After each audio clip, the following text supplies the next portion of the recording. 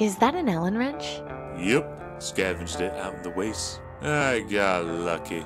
I'll say you did. I've been looking for one for ages. Can let you borrow this one once I'm done with it, if you need it. Game of the Year.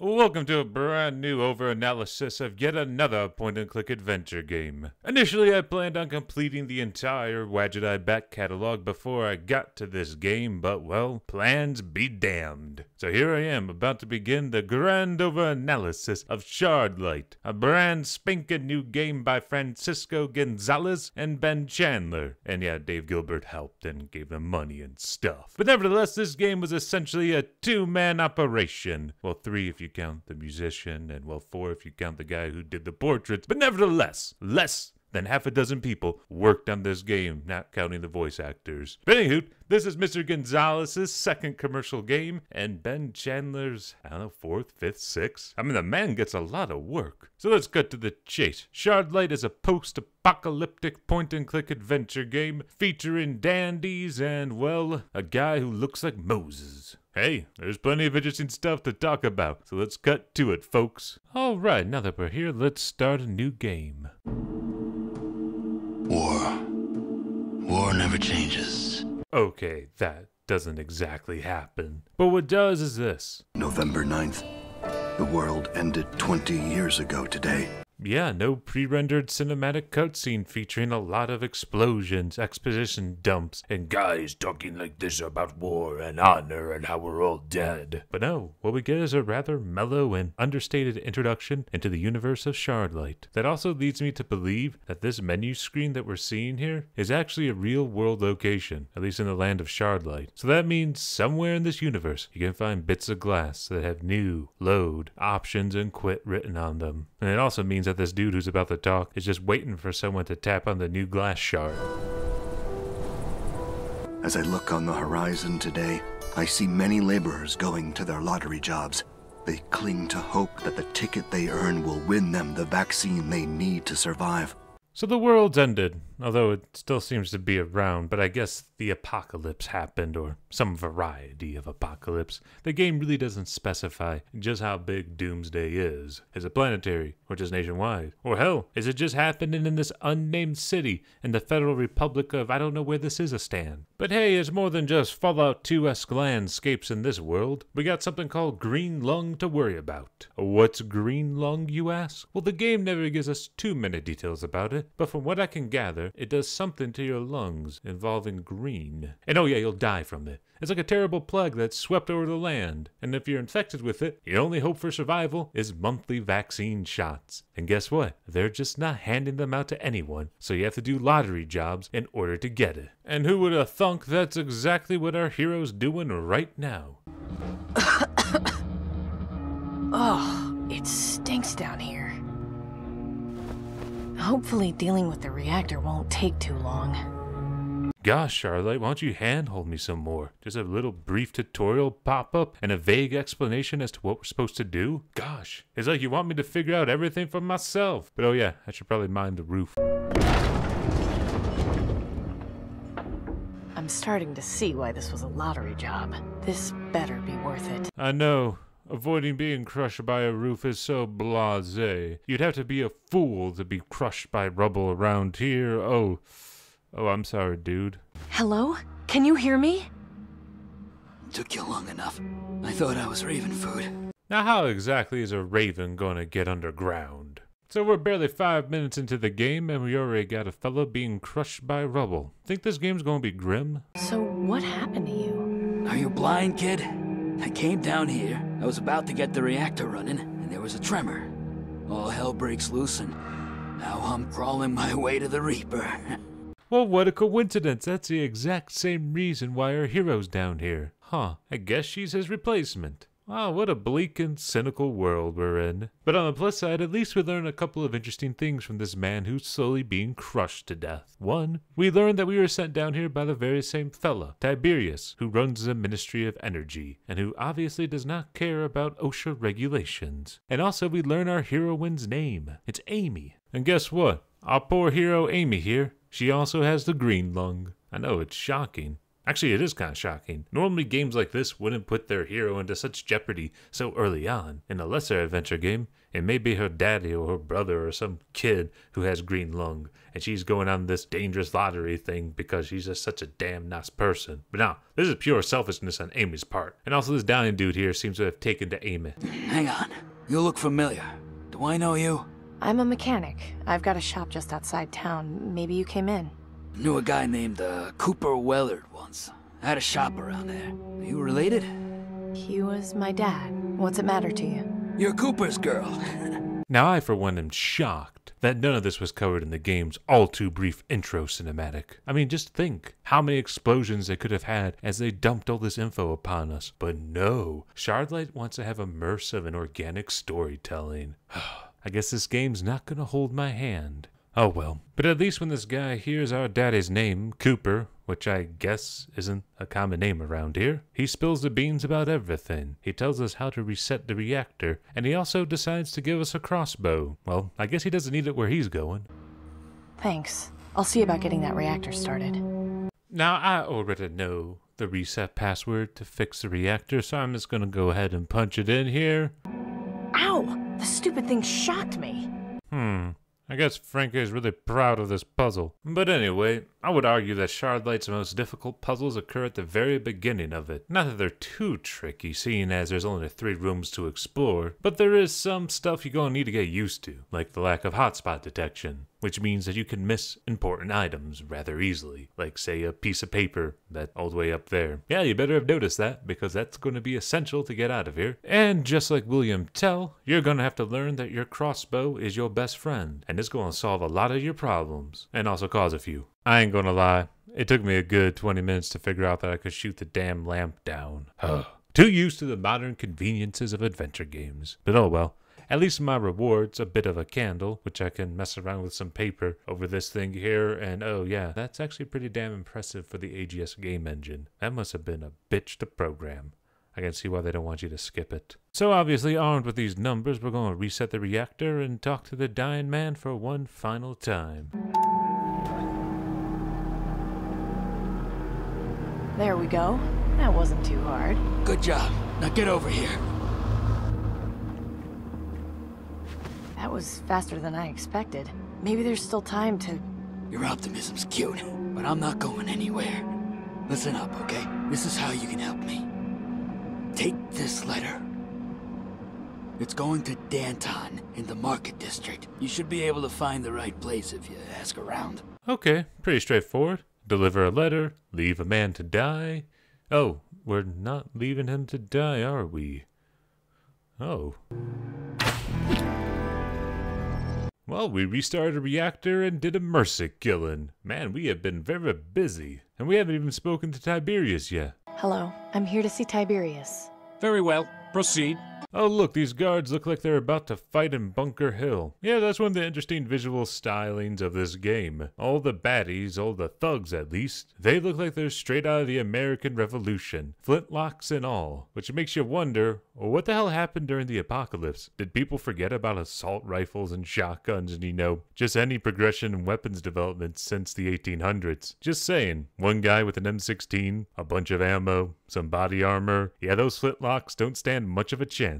And you know what, besides the whole plague thing that's wiping out people and the whole bombing that clearly happened to this city, I'm starting to think that this apocalypse is pretty damn tame. Just saying, these guys are carrying flintlock weapons, and that's enough to keep order around here. Yeah, it's not like these are laser rifles stylized to be flintlocks. No, these are 100% legitimate flintlock weapons. I mean, where the hell did they even find enough flintlocks in the 21st century to arm these guys? Just saying, if the Enclave ever paid a visit to these guys, they'd have a field day.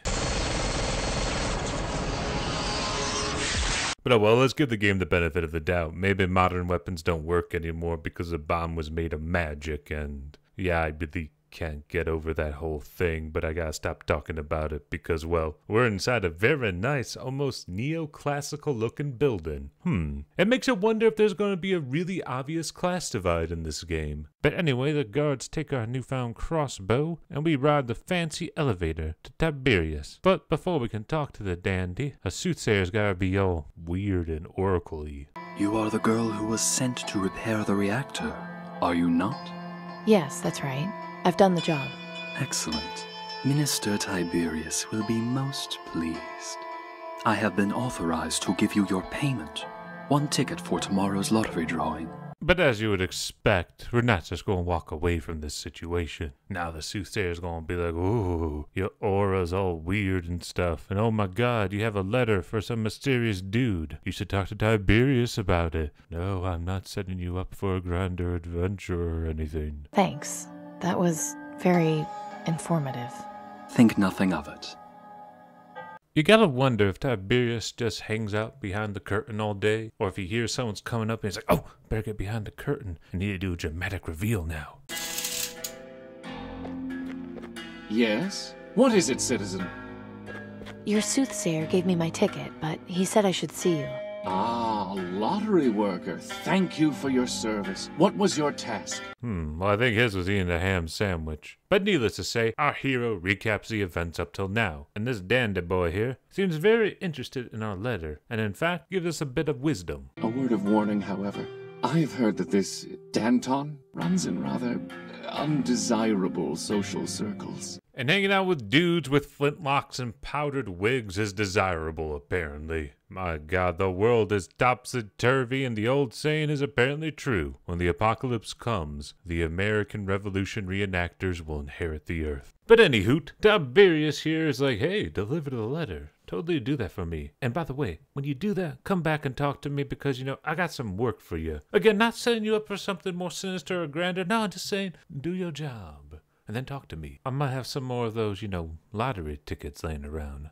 A wink, wink. Well, actually, it's nothing sexual. It's just more like, pretty sure Danton may be important. So let's go ahead and try to find this person. And yes, this map, it does remind me a lot of a Golden Wake. Except the resolution's better. And maybe the art. Now, here's the thing about Shardlight. It's a linear adventure game. But to get to that linear bottleneck, it requires you to really immerse yourself in this world. You're going to have to talk to everyone. And I mean it. You have to talk to everyone in this game at length, which fortunately isn't too difficult of a task considering everyone's friends with Amy, which is great for her and great for us because working through these dialogue trees is pretty straightforward. But my point is, it's kind of required that you gotta do this with every character you meet in this game because a lot of the game's puzzles, a lot of the game's hints, a lot of the game's direction is hidden away in these dialogue trees, just there. Like people will offhandedly say something that later on becomes very important in order to progress. So without that knowledge, it can be really hard to make any headway in Shardlight. Whew, I was ranting for a while there, but hey, we just got done talking to a back alley potter. I know, it's a pretty hard, dark apocalypse, and he didn't seem to know anything about the person we're looking for. Or does he? Hey, Amy. What? I suggest you brush up on your calligraphy. Come again? Just some advice is all. Do you have any less cryptic advice? You'll figure it out. What kind of advice is brush up on your calligraphy? It appears that writer, game designer, producer, director, whatever you want to call him, Francisco Gonzalez, is taunting us here. He knows he made a cryptic puzzle and he's rubbing it in our face. Again, this brings up my point that you need to immerse yourself in the world, because otherwise this hint makes no goddamn sense. But anywho, let's look at this older gentleman over here who appears to be Moses. Nelson is probably one of the smartest people I know, and also one of the few I know who was around before the bombs. So this Nelson guy is one of the few people that you know over the age of 20. I feel like we've met a lot of people who are in their 40s so far in this game. Dude who was crushed, Potter in the back alley. Hell, Tiberius does not sound like a spring chicken. Hell, the majority of people we met are over the age of 20. You're over the age of 20, lady. Yeah, it's specified later on in the game that our protagonist here was about 5 when the bombs fell. So again, he was around before the bombs fell. I guess she doesn't know herself or anything. But oh well. It is important that we talk to Moses here, I mean Nelson. You see, he is the keeper of knowledge. And also taking a cue out of the Dave Gilbert School of Design, in order to make any headway in this game, you're going to have to look some stuff up. Like say, calligraphy. I feel I need to brush up on my calligraphy. You don't say. In that case, allow me to give you one of my books on the subject. It will definitely help you. Thanks. If only you knew, lady, if only you knew. As I said earlier on in the video, Shardlight's most difficult puzzles occur at the very beginning of it. And boy oh boy are we in for a doozy. Hi, Denby. Oh, hi, Amy. So this rather contemporary looking hoodie kid here has some chalk. We want it. Why, you ask? Because he has something, and we can talk about that item. So obviously, it's essential. But it's not going to be as easy as just, say, telling him to draw Tiberius with stink lines and us shooting the bell that rings the guards. No, it wouldn't be that easy. I have no idea how we got that chalk. Now for the fun bit. What the hell do you do with the chalk? Why, you draw something on a chalkboard outside of some door.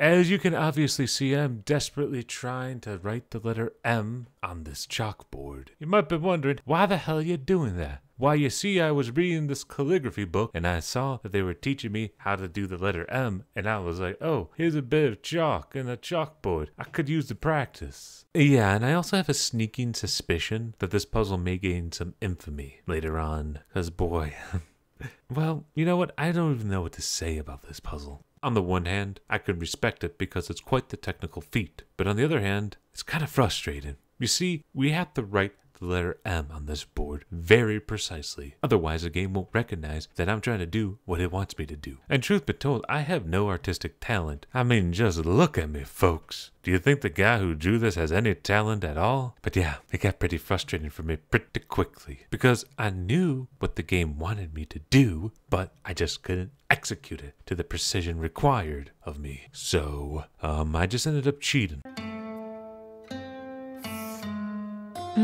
That should be right, but now what? What now indeed? You see, hidden away in this puzzle now is a hint as to how to get the door open. No. All that ordeal, that wasn't to open the door. That was to get the hint to how to open the door. Clever. It's like an onion. Layers upon layers. And yeah, it's very satisfying to solve this puzzle on your own. But it's also kind of frustrating. Again, I feel like this puzzle should have been towards the end of the game. At that point, you already invested, you already built up to something, and you're like, ooh, this is a real doozy. It must be close to the end game. But at the very beginning, it's quite the stumbling block, and kind of kills the immersion because I'm silently cursing to myself. You, come down here. So yeah, we've unlocked the door, we waltz into this mysterious underground location. A guy's yelling at us, people are everywhere. And again, this apocalypse seems surprisingly safe. Well, other than the green lung and all that. But think about it. We just waltzed into some mysterious location behind a locked door. There's a bunch of people here, and they seem to be okay with it. We're not being killed on sight. They're not really threatening us. They're just like, hey, what you doing in my house? We didn't invite you. This must be happening in Canada. Who are you, and what are you doing in here? My name is Amy, and I have a message for Danton. Well, let's go ahead and meet this mysterious Danton and deliver the message. Who are you, and where did you get this? Danton, I presume? Indeed. Now answer my question. Where did you get this letter? So just like we did with Tiberius, we tell Danton everything we've been up to till now. And then we also mentioned the fact that our daddy was named Cooper, and it's like a magic word around here. What? You're Cooper Wellard's daughter? Come to think of it, I do see a resemblance. I never heard anything about him having a daughter. Did you know? No, Hang on. Just who are you people anyway?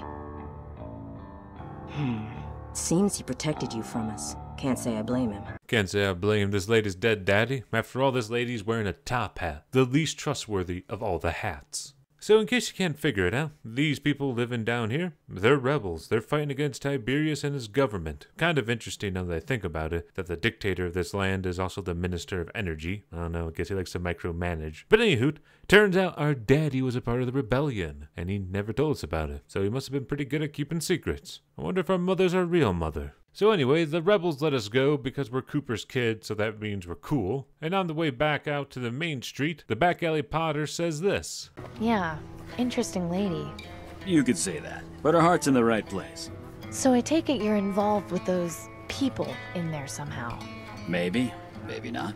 I'm just keeping my nose where it belongs. Sorry I couldn't just give you the secret knot, but it's not really my place. I knew you'd get it on your own. Huh, it almost sounds like the game's apologizing for the puzzle difficulty. But oh well, that's a high watermark for puzzle difficulty in Shardlight. From here on out, it's gravy. No, not now. Oh, I may have spoken too soon. Well, that does it for part 1 of my overanalysis of Shardlight. Part 2 will be over here whenever that's up, and you know you can like, comment, and subscribe, and do whatever you want to do. I don't judge. Alright, have a good day, guys.